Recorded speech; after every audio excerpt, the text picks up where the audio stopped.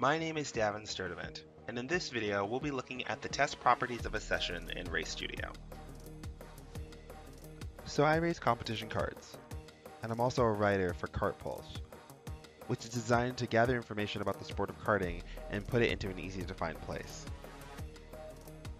So when I got in touch with Roger Cadell, who's the national trainer for AIM Sport, we decided to put together some videos about how to use karting data in Race Studio. We've broken them up into these little mini vignettes, hopefully to make it easy to consume.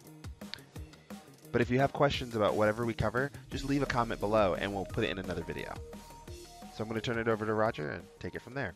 Okay, so Roger, sometimes when I'm done with a race and I'm going through my data, I notice that some of the values are set weird. Like maybe the track is set to the last track I was at, or the name is from another driver because I'm using someone else's Micron, or something else like that. How do I fix those things so that I can actually have the appropriate information?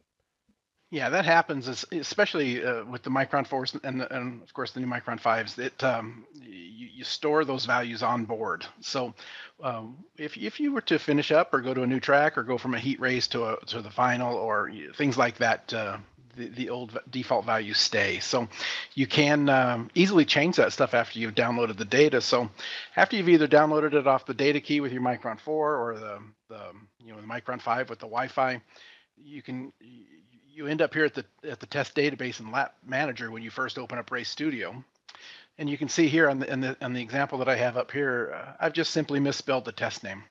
Mark PGP Heat Race, and I misspelled the word race. So there's a very simple tool that you can come into inside of Race Studio to fix all of those kind of small little problems to help you with the selection criteria and some of the different filtering functions we have. So all you have to do is just highlight the test like I've done here, make it blue highlighted, and then down here in the middle of the bottom there is a test properties button.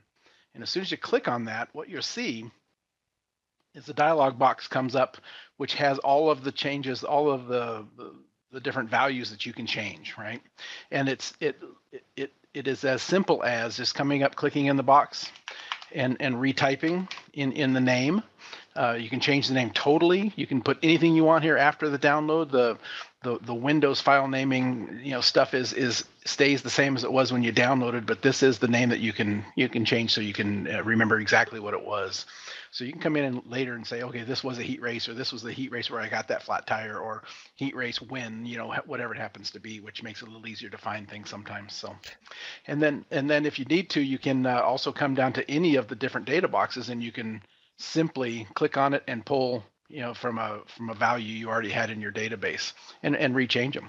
That makes sense. I mean, I like to use the test comments field, especially if I've made a setup change that I have written in my logbook somewhere, but maybe there's something particular that I want to make sure I remember, like that gear change I did that was mega, or we made some alignment change, or I'm running a different set of wheels or something like that I just want to make sure I don't forget, that sometimes gets lost in my scratch notes.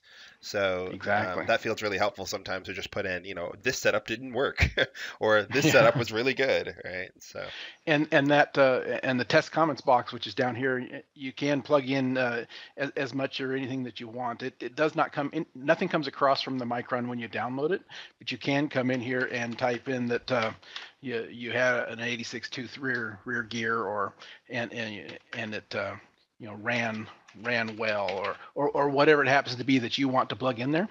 You can do that. So records are just critical in data. When you go back later on, you can now sort every time you were at PGP in this instance, and with the driver of Mark in the AIM cart and all these different things. But you could say, I only want to see my qualifying sessions of that track and that driver in that cart, and it'll filter down to just seeing those, so you can find all of your qualifying sessions really quickly, take a look at what gears you ran, see what the lap times were, compare those to last month's qualifying efforts versus this qualifying efforts, and be able to really study the data very quickly. So plugging in this correct information at the test information settings dialog box and these test properties is very, very important to being able to go back and find old data and make sure that you've got your setup correct. So it's very handy.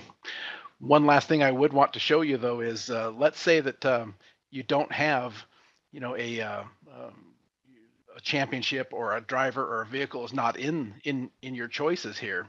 So what you can do is come into the add modify box, compare, alongside of that particular item, and all you have to do is click on the add modify box. You can come in and you can plug in a new, 2000s, Pacific Northwest, kart championship, right? You can plug in whatever you wish to have in there, Pacific Northwest, PN. Make sure you type it right. You can change it later if you want to by modifying the database. But once you've typed in kind of what you want to another way of sorting data, a championship, a season, certain tracks, whatever it is, you add that value to the database. It now is in your pull down list. So if we click on OK, it adds it.